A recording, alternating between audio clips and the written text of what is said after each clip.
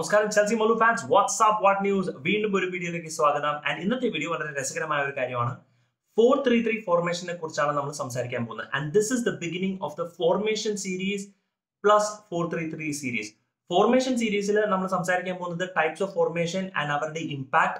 4-3-3 സീരീസിൽ നമ്മൾ 4-3-3 കുറിച്ച് ഇനിയും കൂടുതൽ ഡിസ്കസ് ചെയ്യാണ്. പക്ഷേ ഇന്നത്തെ video is very basic, very simple, എല്ലാവർക്കും എളുപ്പത്തിൽ മനസ്സിലാവുന്നതക്ക ഒരു വീഡിയോ ആണ് എന്ന് ഞാൻ പ്രതീക്ഷിക്കുന്നു. And hopefully you will also like the same.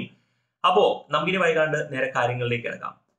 ഈ ഇമേജിൽ കാണുന്നതാണ് നിങ്ങളുടെ 4-3-3 ബേസിക് ഫോർമേഷൻ.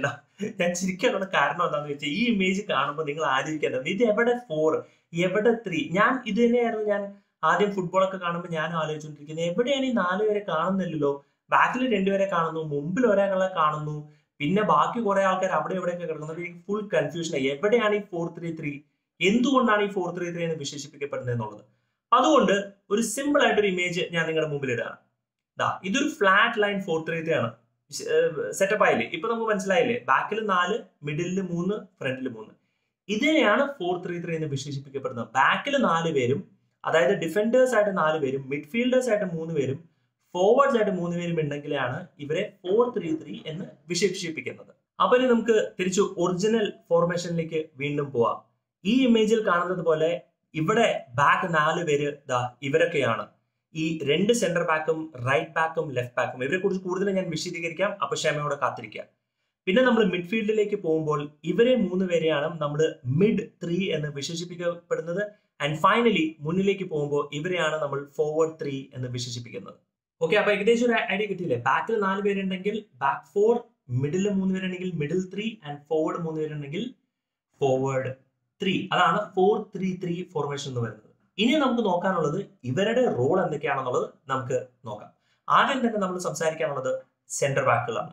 ഇമേജിൽ കാണുന്നത് പോലെ ഈ സെന്റർ ബാക്കുകൾ ശരിക്കും പറഞ്ഞ് കവർ ചെയ്യേണ്ട ഏരിയ ഇതാണ്. അപ്പോൾ ഇത് വളരെ സിംപ്ലിഫൈഡ് ഒരു റെപ്രസെന്റേഷൻ ആണ്. ഞാൻ കുറെ കൂടെ ഡീറ്റെയിൽ ആയിട്ട് ഇനി അടുത്ത വീഡിയോയിൽ ഞാൻ ഇതിന്റെ റോളുകൾ വളരെ വിശദകരമായിട്ട് ഞാൻ എക്സ്പ്ലെയിൻ ചെയ്യുന്നുണ്ട്. പക്ഷെ ഇത് വളരെ സിമ്പിൾ ആയിട്ട് ഞാൻ പറയുന്നത്, ഡിഫൻസീവ് ഏരിയ പെട്രോൾ ചെയ്യുകയാണ് സെന്റർ ബാക്ക് എന്ന് വിശേഷിപ്പിക്കപ്പെടുന്നത്. എന്തുകൊണ്ട് ഇവരെ സെന്റർ ബാക്ക് എന്ന് പറയണമെന്ന് പറഞ്ഞു കഴിഞ്ഞാൽ, ശരിക്കും പറഞ്ഞു കഴിഞ്ഞാൽ ബാക്കിൽ നടുക്ക് നിൽക്കുന്നയാളാണ് സെന്റർ ബാക്ക് എന്ന് വിശേഷിപ്പിക്കുന്നത്. പക്ഷേ മോഡേൺ ഫുട്ബോളിൽ ആ ടേം ഒരുപാട് മാറി. അതുകൊണ്ട് ബാക്ക് 4 ഡിഫൻസീവ് സെറ്റപ്പിലുള്ളപ്പോൾ അതിൽ നിൽക്കുന്ന നടുക്ക് 2 പേരെയാണ് സെന്റർ ബാക്ക് എന്ന് നമ്മൾ വിശേഷിപ്പിക്കുന്നത്. Alright, great. ഇനി നമ്മൾ നോക്കാവുന്നത് റൈറ്റിലും ലെഫ്റ്റിലുമുള്ള ഡിഫൻഡേഴ്സ് ആണ്. ഇവരെയാണ് നമ്മൾ right back and left back എന്ന് പറയുന്നത്. ഈ ലെഫ്റ്റ് ബാക്കുകളും റൈറ്റ് ബാക്കുകളും വേറൊരു ടെർമിനോളജി നമ്മൾ അറിയപ്പെടുന്നു. They are also known as full back. എന്തുകൊണ്ട് ഫുൾ ബാക്ക് എന്ന് പറയുന്നു എന്ന് പറഞ്ഞു കഴിഞ്ഞാൽ, ഇമേജിൽ കാണുന്നത് പോലെ they are expected to cover the entire length and breadth of the pitch for that particular area. ഏറ്റവും ബെസ്റ്റ് എക്സാമ്പിൾ നമുക്ക് വേണമെന്നുണ്ടെങ്കിൽ ഇപ്പോഴത്തെ ചെൽസിയിലെ right back and left back Ben ചിൽവെലിന്റെയും Riis ജെയിംസിന്റെയും heat map കണ്ടു നോക്കാം. ഹീറ്റ് മാപ്പ് എന്ന് പറയുന്നതിൽ ഇവിടെയാണ് പ്ലേയേഴ്സ് ഏറ്റവും കൂടുതൽ സമയം ചെലവഴിക്കുന്നത്. അതാണ് heat map. They cover the entire length and breadth. ഡിഫെൻസീവിലും our cover ചെയ്യുന്നു, ഒഫൻസിലും. ഒഫൻസ് എന്ന് പറഞ്ഞാൽ അറ്റാക്ക് ചെയ്യുമ്പോഴും അവർ കവർ ചെയ്യുന്നു, നമ്മൾ ഡിഫെൻഡ് ചെയ്യുമ്പോഴും അവർ ആ സ്പേസ് കവർ ചെയ്യുന്നത്. അതുകൊണ്ടാണ് അവരെ ഫുൾ ബാക്ക് എന്ന് പറയുന്ന ടെർമിനോളജിയിൽ വിശേഷിപ്പിക്കുന്നത്. ഞാൻ ശരിക്കും പറഞ്ഞാൽ വേറൊരു വീഡിയോ ചെയ്തിട്ടുണ്ട് വിങ് ബാക്സ് ആൻഡ് ഫുൾ ബാക്സിനെ കുറിച്ച്. അത് തീർച്ചയായിട്ടും കണ്ടു കഴിഞ്ഞാൽ നിങ്ങൾക്ക് കുറച്ചും കൂടെ അതിനെക്കുറിച്ചുള്ള ഒരു നോളജ് കിട്ടും. ഞാൻ ഈ ഫുൾ ബാക്കിന്റെ സ്പെസിഫിക് ആയിട്ടുള്ള ഒരു വീഡിയോ ഈ സീരീസിൽ ഞാൻ വേറെ ചെയ്യുന്നുണ്ട്. ചുരുക്കത്തിൽ പറഞ്ഞാൽ they should be physically very strong, വളരെ പേസി ആയിരിക്കണം, ടെക്നിക്കലി ഗിഫ്റ്റഡ് ആയിരിക്കണം. ചുരുക്കം പറഞ്ഞു കഴിഞ്ഞാൽ ഒരു ഓൾ റൗണ്ടർ ഡിഫൻഡർ ആയിരിക്കണം ഈ പറയുന്ന ഫുൾ ബാക്സ്. Okay, great. ഇനി നമുക്ക് മിഡ്ഫീൽഡിലേക്ക് പോകാം. ആൻഡ് മിഡ്ഫീൽഡിൽ നമുക്ക് ആദ്യം സംസാരിക്കാനുള്ളത് 4-3-ലെ മോസ്റ്റ് ഇമ്പോർട്ടന്റ് ഘടകം, ശരിക്കും പറഞ്ഞു കഴിഞ്ഞാൽ ഈ entire ഫോർമേഷന്റെ നെടുംതൂൺ, and that is the defensive holding midfielder അഥവാ നമ്പർ 6 റോൾ. നമ്പർ 6 റോൾ എന്ന് പറയുന്നത് പണ്ടത്തെ കാലത്ത് അത് ശരിക്കും പറഞ്ഞ ഒരു പേഴ്സന്റെ ജേഴ്സി നമ്പറും കൂടെ ആയിരുന്നു. പക്ഷേ ഇന്നത്തെ കാലത്ത് നമ്പറുകൾ അങ്ങോട്ടും ഇങ്ങോട്ടും മാറി. പക്ഷേ ആ റോളിന്റെ പ്രാധാന്യം ഇപ്പോഴും അവിടെ നിലനിൽക്കുന്നു. അതുകൊണ്ട് നമ്പർ 6 റോൾ എന്ന് പറഞ്ഞു കഴിഞ്ഞാൽ ആ പേഴ്സൺ അല്ലെങ്കിൽ ആ ഒരു വ്യക്തി ആ ജേഴ്സി ഇടണം എന്നുള്ളതല്ല. ആ ഒരു റോൾ ഒരു ഡിഫൻസീവ് ഹോൾഡിംഗ് മിഡ്ഫീൽഡറിന്റെ റോളാണ്. എന്താണ് ഒരു ഡിഫൻസീവ് ഹോൾഡിംഗ് മിഡ്ഫീൽഡറിന്റെ റോൾ? വളരെ ചുരുക്കത്തിൽ പറഞ്ഞു കഴിഞ്ഞാൽ ആ ഡിഫൻസ് മിഡ്ഫീൽഡിൽ സെറ്റ് ചെയ്യുക എന്നുള്ള മോസ്റ്റ് ഇമ്പോർട്ടന്റ് റോളാണ് ഈ ഒരു വ്യക്തിക്ക്. ചെൽസിയുടെ കാര്യം പറയുകയായിരുന്നെങ്കിൽ നമുക്കുണ്ടായിരുന്ന ഒരു പ്ലെയർ ഉണ്ട്, മാക്കലേലി. മാക്കലേലി ആ റോൾ അത്രത്തോളം പെർഫെക്റ്റ് ചെയ്തിട്ട് പേര് ആ ഒരു റോളിന് കണ്ടെത്തുകയുണ്ടായി. And that was known as മാക്കലേലി role. ആ entire midfield, defensive ഹാഫിന്റെ midfield petrol ചെയ്യുക എന്നുള്ളതാണ് ഡിഫെൻസീവ് ഹോൾഡിംഗ് മിഡ്ഫീൽഡറിന്റെ ഡ്യൂട്ടി. ഇന്നത്തെ മോഡേൺ ഫുട്ബോളിൽ അവർക്ക് കുറച്ചും കൂടെ വേറെ ഡ്യൂട്ടീസ് ഉണ്ട്, പക്ഷെ അതിലേക്ക് ഞാൻ കിടക്കുന്നില്ല. കാരണം ഇതൊരു വളരെ സിമ്പിൾ എക്സ്പ്ലനേഷൻ ആയതുകൊണ്ട് വളരെ ബേസ് ആയിട്ടാണ് ഞാൻ ഇതിപ്പോൾ എക്സ്പ്ലെയിൻ ചെയ്ത് മുന്നോട്ട് കൊണ്ടുവന്നത്. അഫ്കോഴ്സ് ഈ ഒരു ഡിഫെൻസീവ് ഹോൾഡിംഗ് മിഡ്ഫീൽഡർ ഒപ്പോണന്റിന്റെ പകുതിയിലേക്ക് കയറാനുള്ള സാധ്യതയും ഉണ്ട്. പക്ഷേ ഡിഫെൻസീവ് ഹോൾഡിംഗ് മിഡ്ഫീൽഡർ ഒരിക്കലും ഗോൾ കോൺട്രിബ്യൂഷനല്ല അറിയപ്പെടുന്നത്. അവർ ഒരു സീസണിൽ ഒരു 38-40 മാച്ചിലെ സീസണിൽ മാക്സിമം പോയാൽ 3-4 ഗോൾ അടിക്കാനുള്ള സാധ്യതയേ ഉള്ളൂ. അവർ ഗോൾ അടിച്ചില്ലെങ്കിലും കോച്ചുകൾക്ക് യാതൊരു പ്രശ്നമില്ല. ലിവർപൂളിന്റെ ഫാബിനിയോ, റിയൽ മാഡ്രിഡിന്റെ കാസമീറോ ഒക്കെ ഈ റോള് വളരെ മനോഹരമായിട്ടാണ് നിർവഹിക്കുന്നത്. സോ നമ്പർ 6 ഈ 4-3-3 ഫോർമേഷന്റെ നെടുന്തൂണാണ്. ഈ ഒരു പ്രോപ്പർ പ്ലെയർ ഇല്ലാന്നുണ്ടെങ്കിൽ 4-3-3 ഫോർമേഷൻ ഒരിക്കലും വർക്ക് ചെയ്യില്ല.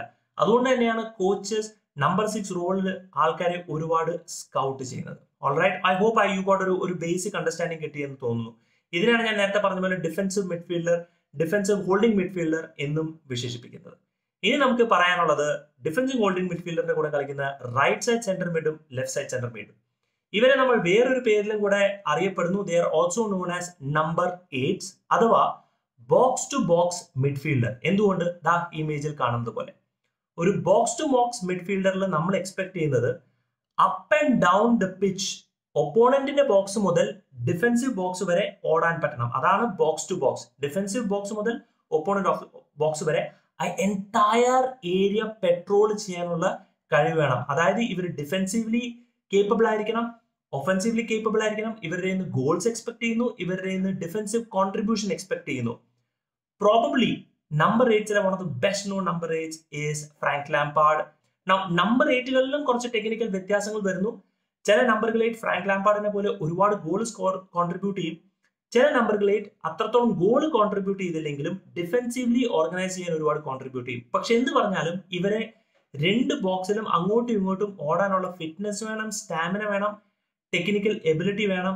ചുരുക്കം പറഞ്ഞു കഴിഞ്ഞാൽ പിച്ചിൽ ഏറ്റവും കൂടുതൽ ഫിറ്റ്നസ് ഉള്ള 2 പ്ലേയേഴ്സ് ആവശ്യമുള്ളത് R number 8 along with the full backs. Okay, ഏകദേശം ഒരു ഐഡിയ കിട്ടി എന്ന് ഞാൻ പ്രതീക്ഷിക്കുന്നു. ഇനി നമുക്ക് പോകാനുള്ളത് ഫ്രണ്ട് 3 ആണ്.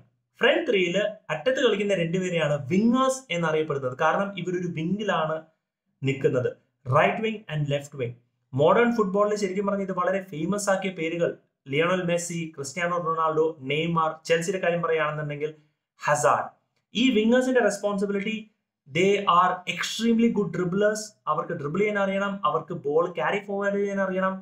They should definitely B goal scorers as well. And അവരുടെ സ്ട്രൈക്കറിന്റെ കൂടെ ലിങ്കപ്പ് ചെയ്യാനും അവർക്ക് അറിയണം. And speaking of striker, he is A striker up front. Now സ്ട്രൈക്കേഴ്സിലും പലതരത്തിലുള്ള ക്വാളിറ്റീസ് ഉണ്ട്. There is a lone striker, there is a fluid movement striker. Olivier ജിറൂവിനെ പോലൊരു striker ഉണ്ട്, ഡിഡിയെ ഡ്രോഗ്ബയെ പോലൊരു സ്ട്രൈക്കർ ഉണ്ട്. ഇപ്പോഴത്തെ കാലത്ത് നമ്മൾ നോക്കി കഴിഞ്ഞാൽ ടീമോ വേർണർ, ടാമി എബ്രഹാം. അപ്പൊ സ്ട്രൈക്കേഴ്സിൽ ഒരുപാട് വ്യത്യാസം വരും. പക്ഷേ striker is suppose to score almost 30% of the goals of the team. Now this is a 4-3-3 formation. Of course ഇതിൽ ഒരുപാട് പെർമ്യൂട്ടേഷനും കോമ്പിനേഷൻ ഉണ്ട്, ഒരുപാട് ഫ്ലൂയിഡിറ്റി വരുന്നുണ്ട്, ഒരുപാട് ഡിഫറൻസ് വരുന്നുണ്ട്. പക്ഷെ ഞാൻ അതിലേക്ക് ഒന്നും കിടക്കുന്നില്ല. ഇത് ഒരു ഫുട്ബോൾ ബേസിക് നോളജ് ഉള്ളവർക്ക് വളരെ എളുപ്പത്തിൽ മനസ്സിലാക്കാൻ പറ്റിയ ഒരു വീഡിയോ ആണ് ഈ 4-3-3 ഫോർമേഷൻ. ഈ വീഡിയോ കണ്ടിട്ട് നിങ്ങൾക്ക് ഇഷ്ടപ്പെട്ടെങ്കിൽ തീർച്ചയായിട്ടും ഇതിന്റെ അഭിപ്രായങ്ങൾ കമന്റ്സിൽ ഇടുക. കാരണം ഇതിന്റെ അടിസ്ഥാനം വെച്ചിട്ടാണ് ഞാൻ ഇനിയും കുറെ വീഡിയോസ് ചെയ്യാൻ ആഗ്രഹിക്കുന്നത്. ഞാൻ ഇനി 4-2-3-1 കുറിച്ച് സംസാരിക്കാൻ പ്ലാൻ ഉണ്ട്, 3-4-3 കുറിച്ച് സംസാരിക്കാൻ പ്ലാൻ ഉണ്ട്, 3-5-2 കുറിച്ച് സംസാരിക്കാൻ പ്ലാൻ ഉണ്ട്, 4-4-2 ഡയമണ്ടിനെ കുറിച്ച് സംസാരിക്കാൻ പ്ലാൻ ഉണ്ട്. അങ്ങനെ ഒരുപാട് ഫോർമേഷനെ കുറിച്ച് ഞാൻ സംസാരിക്കും. പ്ലസ് ഞാൻ വളരെ ടെക്നിക്കൽ ആയിട്ട് വിത്ത് ആനിമേഷൻ ആൻഡ് ഗ്രാഫിക്സ് ഒരു 4-3-3 ഫോർമേഷന്റെ വീഡിയോ ഞാൻ ചെയ്തിട്ടുണ്ട്. ആ വീഡിയോ ലിങ്ക് തീർച്ചയായിട്ടും നിങ്ങൾ കാണണം. എസ്പെഷ്യലി നിങ്ങൾക്ക് 4-3-3 കുറിച്ച് ടെക്നിക്കലായിട്ട് കൂടുതൽ അറിയാൻ താല്പര്യം എന്നുണ്ടെങ്കിൽ. Alright, so that's it guys. Bye bye from Chelsea Mallu Fan.